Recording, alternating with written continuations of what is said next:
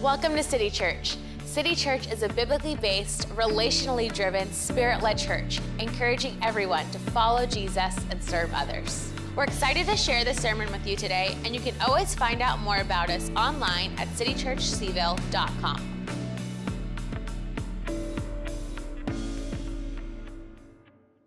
I've asked this question every Sunday that I've preached through the Advent series that we focused on with Incarnation of Jesus. How many of you have all your Christmas shopping done?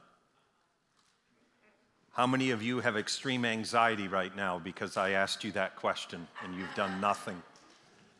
Good news is I was online yesterday and ordered something off Amazon for my son, and it will arrive in time for Christmas. Thank you, Jesus. I'm not sure how much longer that'll last. Well, listen, what we're doing is we are processing through the idea of incarnation. What it means when God takes on flesh. What it means when we talk about God with meat on. My favorite sermon that I've ever heard preached was preached here 18 years ago by a friend of mine named Chuck, and the title of his sermon was God with Meat On. Incarnation. You can hear the Spanish word carne in incarnation. It's the idea that God takes on flesh. Now, what we're getting ready to read is the story of the birth of Jesus through the Gospel of Luke. And when we begin to read it, we're going to read about the actual birth of Jesus and what led up to the birth of their first son. Now, when I think about the idea of the birth of Jesus and the incarnation and Mary and Joseph and the excitement of their son going to be born, I think about the birth of my son, Peter Joseph. Peter's now 26 years old. A lot of time has passed since his birth, but I still recall some of it. By the way, men, don't ever say, "we've had a baby." Just doesn't fly well, and for good reason. But I think about when Peter was going to be born. And we're going to read the ramp up to the birth of Jesus in the Gospel of Luke in just a moment, but I remember my ramp up with my wife, Fran. And our ramp up was very different than Mary and Joseph's. Mine was going to a hospital and taking a tour of the maternity ward. We were in Princeton, New Jersey at the time, and there was a battle between hospitals to get you to come there and have your baby, because there's huge money in that, huge money. And so we literally took tours of a few hospitals, and then we chose the maternity ward. It was like picking a wedding venue. It was, which one's best, and the one we chose was brand new. And one of the things that they had that my wife loved, if I remember this correctly, at least one of the hospitals, if not all, had this, where they had just put in a system where they would put a band on my son's wrist. And if he got within 25 feet of a door, the entire maternity ward would go into lockdown. Fran loved that, just thought that was the best. I remember touring the one that we chose, and they had fine cabinetry on the walls. You felt like you were in the Ritz-Carlton, not in a maternity ward. And they said, here's what's amazing. When Fran comes in here, we'll first put her in this whirlpool. And they showed us a whirlpool. Literally, it was like the Ritz-Carlton. So she'll sit in the whirlpool, and then when it's her time, we'll help her get out, and she'll sit in the bed, and there was cherry cabinets all around the room, and we'll open those up, and they opened them. They started pulling out medical equipment, and as soon as the baby's born, we're going to put it all away and close it up again. It'll look like the Ritz-Carlton again. And Fran said, I want to have Peter here. Or truth of it is, we didn't know the sex of our child, but she said, I want to have my baby here. And the whole time, what am I thinking, men? What am I thinking? How much is this going to cost me? That's what I'm thinking the entire time. Fran's saying this is utterly amazing. But I want you to picture this, that whenever you read the Newer Testament, we are reading Eastern literature. And Eastern literature is written in such a way where you're supposed to use your sanctified imagination. You've been using it when I was describing the hotel room. I keep calling it a hotel room, the birthing ward, right? And the maternity ward was what it was called. But you've been kind of picturing that in your mind. The way the Bible is written is you are to use a sanctified imagination and picture what's happening. And so what I want you to do as we read together, you're going to read out loud with me, as we read together the story of the birth of Jesus in the Gospel of Luke, I want you to picture it. I want you to picture what's happening. And here's another thing. The way the Bible is written, when you see a word repeated or a phrase repeated, that's the point of what you just read. And what's strange is what actually gets repeated in what we're getting ready to read. Let's read together. Are you ready to read out loud? Are you ready? All right, let's read. Luke 2, 1 through 16. Here we go. In those days, Caesar Augustus issued a decree that a census should be taken of the entire Roman world. This was the first census that took place while Quirinius was governor of Syria. And everyone went to their own town to register. So Joseph also went up from the town of Nazareth in Galilee to Judea to Bethlehem, the town of David, because he belonged to the house and the line of David. He went there to register with Mary, who was pledged to be married to him and was expecting a child. While they were there, the time came for the baby to be born, and she gave birth to her firstborn, a son. She wrapped him in cloths and placed him in a manger because there was no guest room available for them. Push the pause button. Did you notice that Mary did not get to pick the maternity ward? Reading on. And there were shepherds living out in the fields nearby, keeping watch over their flocks at night. An angel of the Lord appeared to them, and the glory of the Lord shone around them, and they were terrified. But the angel said to them, "Do not be afraid. I bring you good news that will cause great joy for all the people. Today, in the town of David, a Savior has been born to you. He is the Messiah, the Lord. This will be a sign to you. You will find a baby wrapped in cloths and lying in a manger." Suddenly, a great company of the heavenly host appeared with the angel, praising God and saying, "Glory to God in the highest heaven, on earth peace to those on whom his favor rests."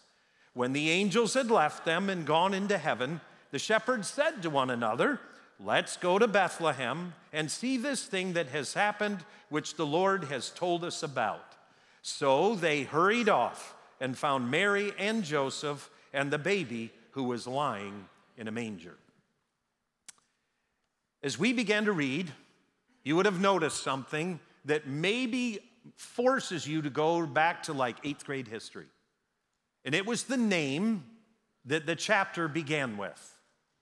And the name wasn't Jesus. It was Caesar Augustus. And the text tells us that Caesar Augustus issued a decree and the entire world moved. That's stunning. The entire known world, which, oh, by the way, the Roman Empire under his leadership had brought together, moved. Everyone did.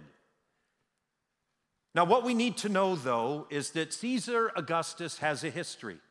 And the Bible's assuming that you know it. And the history is this. Caesar Augustus was born by the name of Octavian. At some point, his uncle, Julius Caesar, adopted him legally. And he became the heir to Julius Caesar's throne. Caesar Augustus had unified some barbarian tribes with some very sophisticated tribes, and he brought them together, and that's where the Roman Empire comes from. But he did it through an extremely violent, bloody civil war. The last person of note that he defeated was Mark Antony.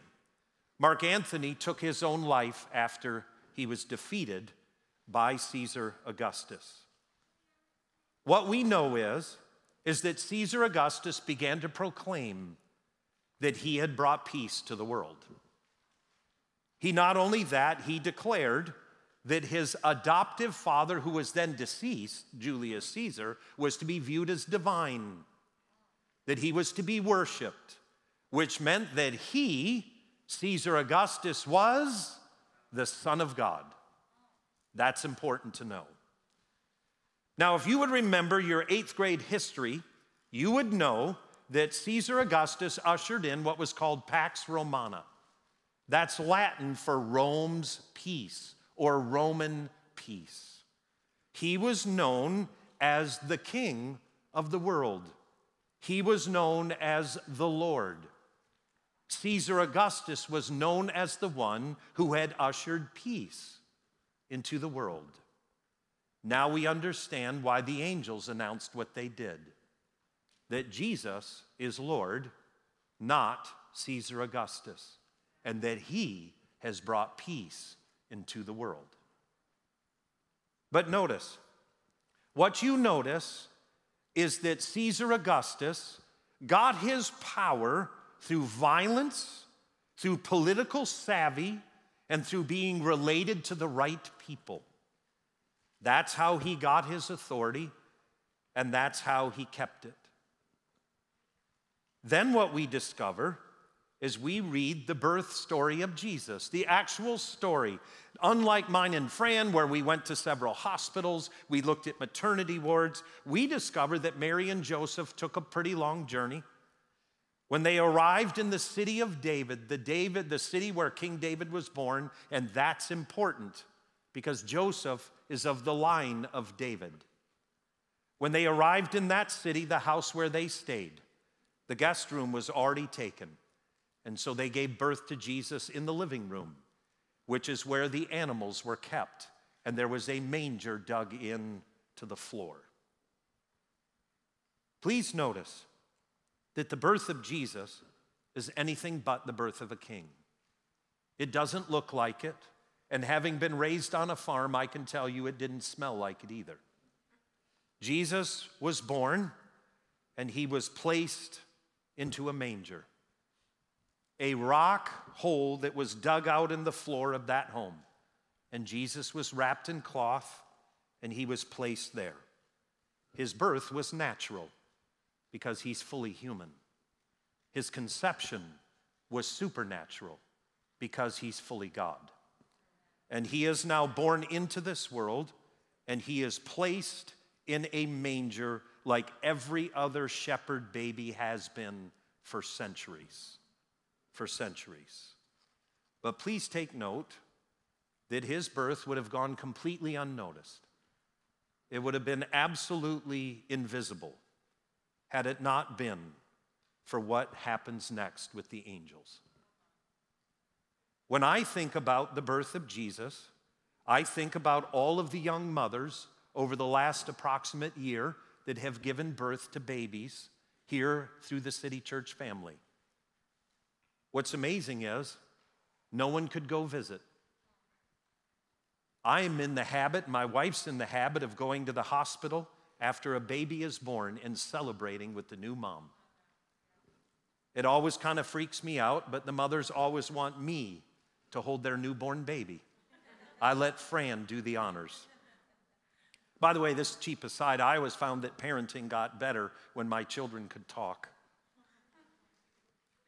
But thinking about the birth of Jesus, here he is in this home, laid in a manger that was hewn out of the stone floor. And then the angels do what angels do. They announce the connection of heaven and earth. That's what angels do. They announce the connection of heaven to earth. But who they announce to is incredible. The Bible tells us that the angels come to shepherds. Now, to understand what that means, you would have to know what all of the biblical historians tell us, that shepherds during the time of Jesus were of the lowest class of people. It would have been shepherds and then some other profession that your mind goes to as being of the lowest rung of people. But what the text tells us is they were below the lowest rung, and here's why. It says they were in the fields at night living with the sheep. The person that owned the sheep didn't do that. Those that they had hired to watch the sheep would be out there in the cold of night living with the sheep. The owner was in the warmth of their home. So not only are these shepherds of the lowest rung, and we know from extra biblical literature, shepherds could not give voice in the court of law. They were viewed as untrustworthy, maybe somewhere close to where some of us might view gypsies. That's how they were viewed. Now, with that in mind, think about who the angels choose to announce that God's Son is now in the world. Who do they choose? They choose the lowest of the lowest. And what's noteworthy to me is the angel says, listen, here's what you need to do. You need to go to the city of David, to Bethlehem. And when you get there, here's what is the sign you are to watch for. Shepherds, go to the city of David, go to Bethlehem, and here's the sign. And who remembers what the sign is? You will find a baby wrapped in cloths, lying in a manger on the floor. That's what you're to look for. That's the sign. Now, if I'm God, there would have been any number of signs, but that wouldn't have been one of them. I can promise you. There would have been fireworks. There would have been all different kinds of things. But I can tell you that the sign that I would want the shepherds to look for would not have been that, but it was. Shepherds, go to a home, and when you find a baby in that little village, wrapped in cloth and lying in a manger on the floor, you know that you have found the King of Kings, the Lord, the incarnate God. You have found him. Now, when you look at this text, you discover very quickly that the angels are pretty excited.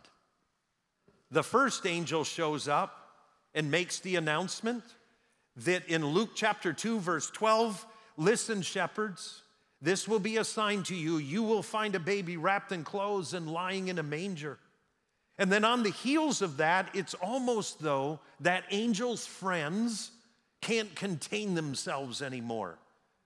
And they burst through and they step into the earthly world and they make this incredible announcement. And it is this: glory to God in the highest heaven, and on earth peace to those on whom his favor rests. Please know that if Caesar Augustus would have heard that announcement, he would have made a move to kill the child. How do I know? Because his right-hand man Herod did that for him. You see, Caesar Augustus viewed himself as the king of peace. He viewed himself as the one that had finally brought peace to the entire world. But the angels are announcing that's not true.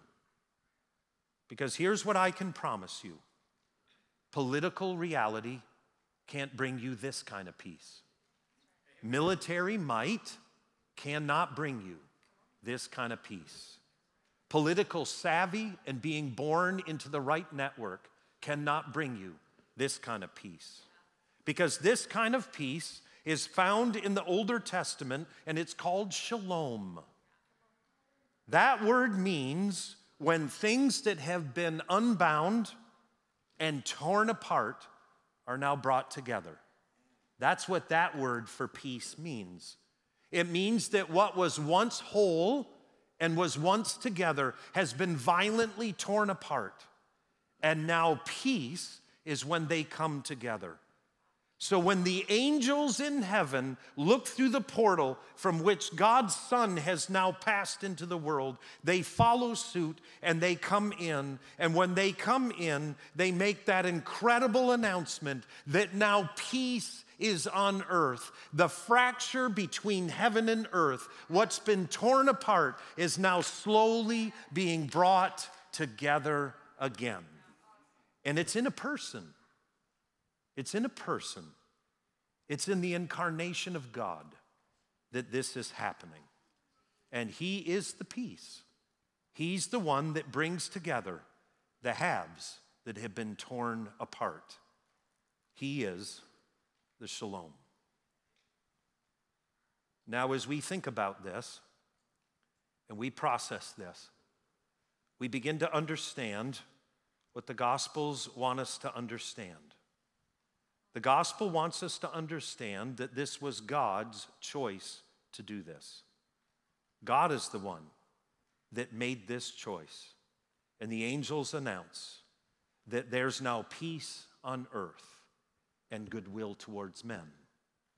Notice, it was not men's goodwill towards God. It's God's goodwill toward humankind. And in that moment, heaven truly touches earth. I want to say something very clearly. I want to be clear about this. That if you look to political reality, military might, wealth, and being connected to find your peace, you are in Caesar Augustus' world. That's his world. I'm not saying don't be involved in those arenas. What I am saying is that the peace of God, the shalom of God, will never be found there. It can't be, because political systems, financial systems, human connections through birth, human savvy with who you know and who you get connected with, those are all of human making.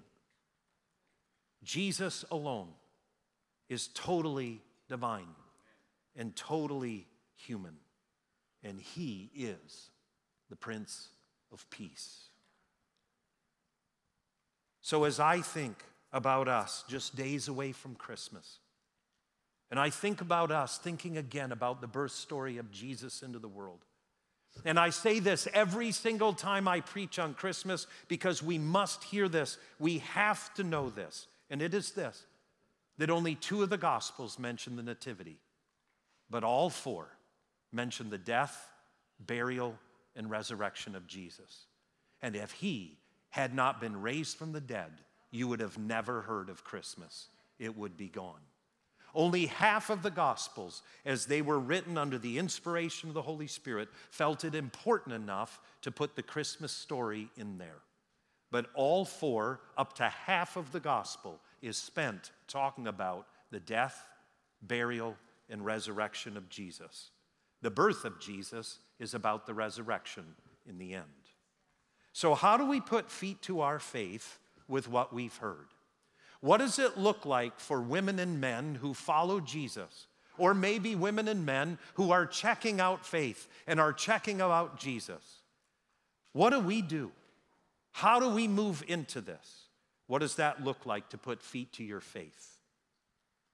The first thing I want to tell you is that the most repeated theme in the scriptures we just read was this: lying in a manger. That's what was repeated 3 times in those 16 verses that we read.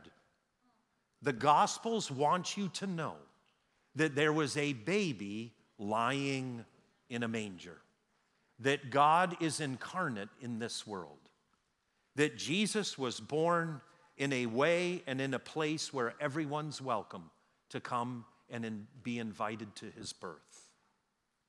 But beyond that, how do I put feet to my faith? Well, I do what the shepherds did. I pray you will as well.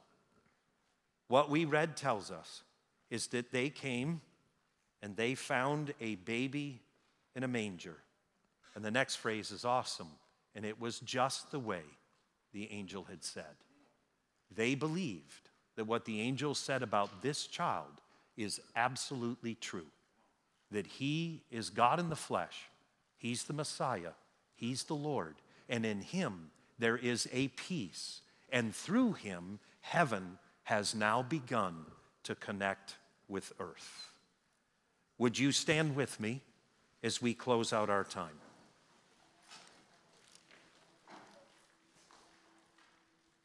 As we stand together, in a moment, we're going to move towards worship.